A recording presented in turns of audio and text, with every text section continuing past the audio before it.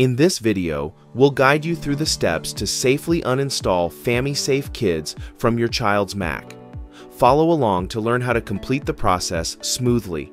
Let's get started. On your child's Mac, go to the taskbar and click the FamiSafe icon. Select Uninstall from the menu. A pop-up window will appear, prompting you to enter your child's Mac password. Enter the password to proceed. The FamiSafe installer will launch. Type the parent's account password or enter the PIN for verification. Click Continue, then confirm by clicking Yes. FamiSafe is now uninstalled from your child's Mac.